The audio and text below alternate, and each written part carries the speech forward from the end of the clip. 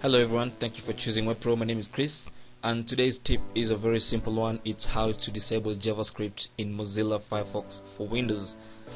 If you want to disable JavaScript in your Mozilla Firefox browser, just go to the browser, and then on the top left hand side where there's a Firefox menu, you click the menu and go to options, just like that.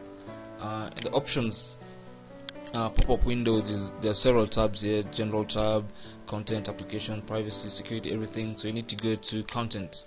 You need to click on the content tab, and under content tab you'll see enable JavaScript. You'll see enable JavaScript right there.